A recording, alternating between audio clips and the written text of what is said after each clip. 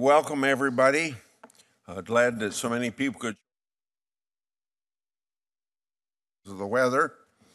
Midwesterners kind of laugh at what this town does when you get an inch of snow, but it's a tremendous problem here, something we would do in everyday life in Iowa and Illinois. We also welcome all of the family, and I know that you're proud of the nominees, and I think that you'll find today will, I think, go fairly smoothly, but when you're in the Senate, I suppose it's difficult to predict that for certainty. Today, we hear from two panels.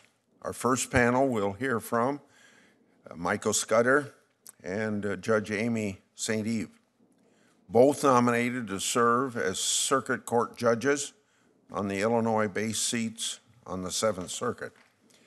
On the next panel, I'm very pleased that we'll hear from United States Magistrate Judge C.J. Williams, nominated to serve as a district judge for the Northern District of Iowa.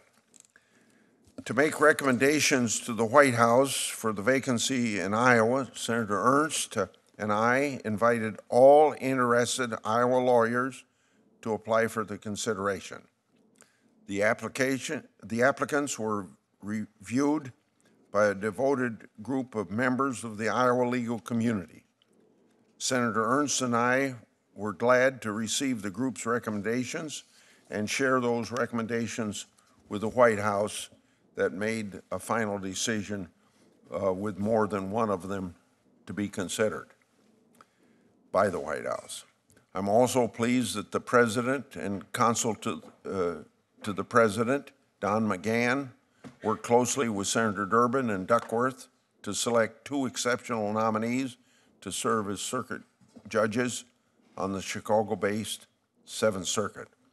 This is another great example of the President and his team working closely with home state senators to ensure that the Senate fulfills its constitutional advice and consent. I'm now going to turn to Senator Durbin, who is serving as ranking member today. Any opening comments he has, and then we'll go back to the introduction of the nominees.